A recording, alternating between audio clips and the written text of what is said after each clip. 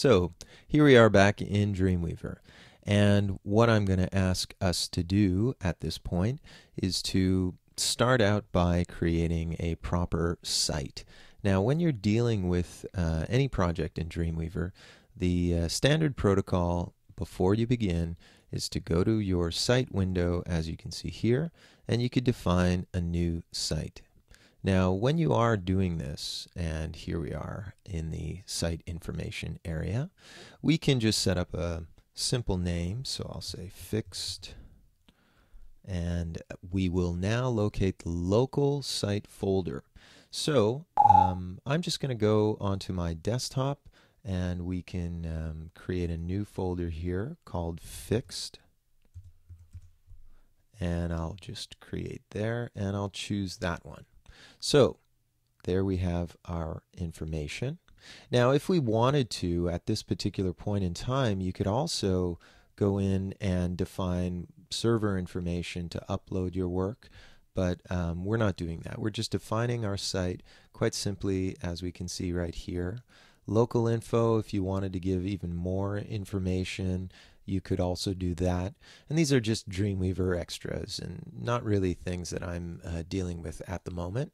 So I'm just defining my local root folder in the site window here. So we can save this now. Now, as you can see, we don't really have any information here. So what I'm going to do is to just set up the basic skeleton of our website. So I'll say new file, and I will create an index.html file, as you can see there. Inevitably and eventually I'll be creating a CSS file to style all of my work. So here in the local root folder, I'm actually going to anticipate this by creating a folder right now called CSS, but when we insert our CSS a little bit later, we will actually define the name of that folder and so on. So at this point in time, what you can do is just double-click the index information. I had an untitled file open at the time, but I'm going to close that. So as you can see here, it says index.html. At the moment, we can come in and change our title to something like fixed pixel layout. And you'll notice that inside of Dreamweaver's code view, we have a title now that says fixed pixel layout. So if you're following along outside of Dreamweaver, all you really got to do at this point is to define your local root folder by creating an index.html page in it, CSS folder next to it, and we'll be creating the CSS folders as we go along. And I'll be showing you where the links will take place and how it's going to be written. But if you're following in Dreamweaver, define your site as I did, and now we're ready to introduce information. If you're in the design view and you only see the design, I encourage you to go to the split screen view so that we could take a look at the code as we go about writing that code. So at this point, what I can say is we're going to start by defining our fixed pixel layout.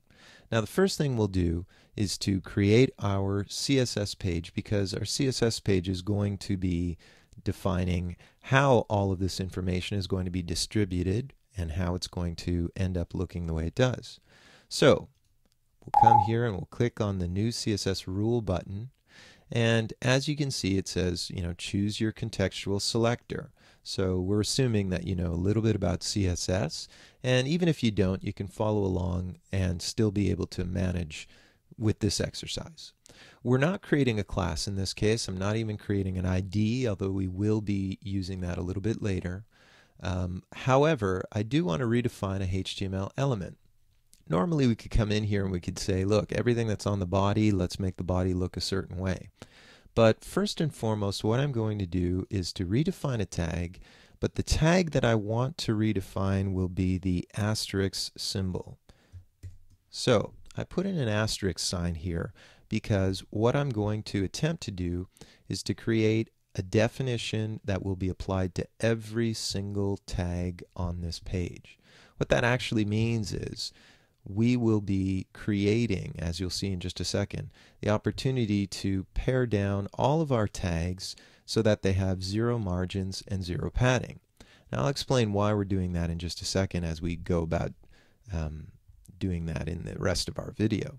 But before we get to that point, after you've chosen this asterisk selector, or in our case we'll define that as the universal selector, it'll be applied to everything. Before we click OK, we want to choose where this rule will be defined. And if we were to say this document only, we would be writing the CSS in the head section of this document. Now, that's something that we normally don't do. It's easier to externalize your CSS, and it's something that will work a whole lot better if you have more than one page in your website. And more than likely, you do have more than one page. So, to take full advantage of CSS, we're going to create a new style sheet. And this style sheet will be externalized. So when we click OK, the first thing it asks us is, well, you say you want an external style sheet, but where do you want to save it? So you can open up your Windows and actually show where this thing will in fact be saved. So notice I'm going to go to the desktop where we created that fixed pixel over here. And now that I'm inside of fixed, I'm going to open up the CSS folder in here, and we'll create something called, well, let's just call it style.css. So notice that the URL says, well, it's located inside of CSS folder, inside style.css. That's excellent. It's relative to the document, meaning this is our root folder, and right next to this index page you'll find a folder called CSS, inside of which is style.css. So let's click Save. Perfect. So now we will define the rule for the asterisks. So what I want you to do is to go to the box category, and in the CSS box model we're going to say same for all padding 0, same for all margin 0. Now what that does is it ensures that all the elements on our page, anything, whether it's the body, whether it's a paragraph, anything like that, is all going to have 0 margin and padding. At this point, the only reason I'm doing this is because when we write CSS and we're working with CSS layout, some of the most common problems arise because of differences in browsers. Well, Internet Explorer has proprietary browser technology that handles the spacing of margins differently than other browsers. So this can sometimes create some unwanted and undesired effects when it comes to separating content or making things move around. And if you're off by even a pixel in certain cases, that will break your design. It'll make columns appear on top of each other instead of next to each other the way you intended. So one of the easiest ways to sort of alleviate this issue is to set all of your elements to 0 margin and padding, and then we'll apply margin and padding as we go along, as we need it, because we still need to space things. So as we continue in this process, I'll be talking to you a little bit more about how this will be changed by dealing with margin and padding on an element by element basis. So we'll talk more about that as the need arises. So at this point, we're setting everything to 0 margin and padding, and we're going to click OK.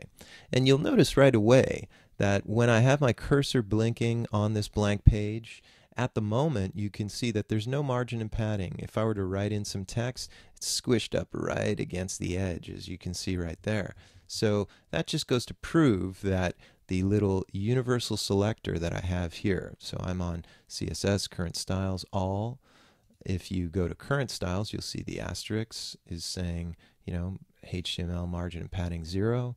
So here, if I go back to all, you can see there's my asterisk and there's my example of 0 margin and padding. Also, take note of this. For those of you who are attempting to do this outside of Dreamweaver, notice that what Dreamweaver did was to create a link in the head section to the CSS style sheet. So if you're following along, you can just type in this information, link href css style.css, style sheet, and the type is text/CSS. So that's something that you can write along if you're not following with Dreamweaver. But nevertheless, as you can see, we've got all of this information If we took a look at our CSS page, here we have this information saying margin padding set to 0, asterisk is the universal selector. So let's go back to our source code and see what our HTML page looks like. All right, so now that we've described the universal selector, in the next video we're going to talk about how to prepare our body for a centering background or a centering container div.